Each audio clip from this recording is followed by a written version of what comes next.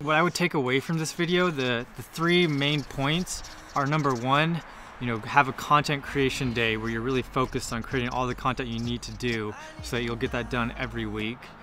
Two, you gotta always be working on your long-term projects.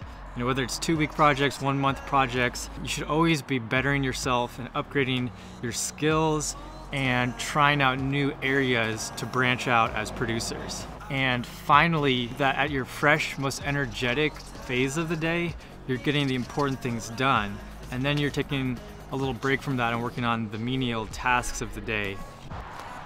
Hey guys, I don't know if it's just me or if it's something that all of us independent artists are dealing with nowadays in 2021, but I feel like I'm always behind. I'm putting in so much work. I'm struggling to catch up. No matter what work I'm doing, I don't think it's the right work at the right time. So I wanted to develop a strategy to try to combat this. And what this strategy is segmenting my work out by category. So 4 different categories of work, and then using my week intelligently, putting different categories of work at different days throughout the week. So I know that throughout the week I'm gonna get everything done, and I also can just let my mind be free on those days when I'm doing that work. These 4 different categories include your content, so all of the videos for YouTube you're gonna make, all of the Instagram posts, stories, if you're doing newsletters, all of this type of content that we are required to put out as musicians nowadays.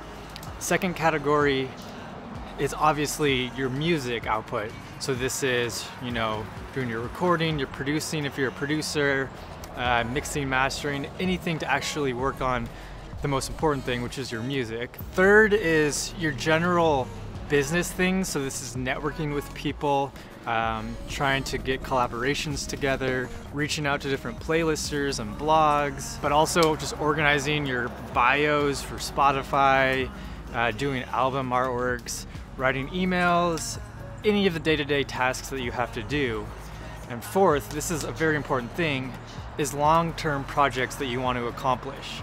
And I think it's important that you're always stretching to expand your skills and your reach as a musician. So this could be creating a YouTube channel, creating merch to sell, making sample packs that you can sell, making a newsletter and trying to get subscribers, trying out a different type of ad campaign. Any long-term projects, you should always be working on one and improving your skills and your reach online. So I start the week out, and I start on a Tuesday by first, when I'm freshest, accomplishing my content creation. So this is making videos here, doing my Instagram posts, all of the actual filming, writing, creating content that I need to do for the entire week. When I'm really fresh, get all of this knocked out of the way so I'm not gonna have to worry about it later. Once I've worked for a couple hours on this stuff, then I'll do some business tasks like writing emails, reaching out to people, just all of the little day-to-day stuff, checking my ads, anything that I need to do for that day. And this is something that you'll see that I repeat day to day, but it's something after I've spent my most fresh period of energy doing creative stuff, then I work on this at the end of the session just to kind of get it out of the way.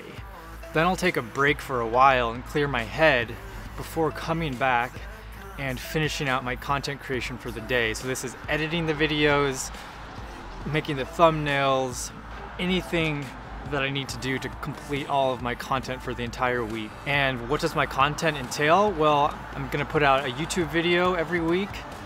I'm going to create at least 3 Instagram posts. I'll create a newsletter to email to my subscribers. If you're working on a podcast, you could do that then. Now, the next day, on Wednesday for me, I do a similar arrangement of a day, but this time with music. I'm just solely focused on music. So I do a big chunk when I'm the freshest on music production, mixing, whatever I'm working on at that time. Then I'll take a break and do the tasks once again, once I'm a little bit drained from all the music, and this kind of is a good use of that time. Then I'll take a break once again and come back to do music again when I'm a little bit more energized, and now I can just really be free to get creative with my music for the rest of the day. Now on Thursday, during the most energized first session of the day, I spend that on long-term projects, which are really important to be always doing. So I dedicate one of these fresh periods throughout the week to long-term projects. Right now I'm working on getting my newsletter out and getting some more email subscribers, so I'll spend a lot of time on this for the month. Next month, a new round of merchandise on my store and to advertise and sell this. Another thing you could be doing here is visioning out your year and writing goals. Just trying to accomplish long-term projects is really important. Then I'll do the tasks once again at the end of this session, take a break, and come back, and then I can work on music once again for a bit to end the day.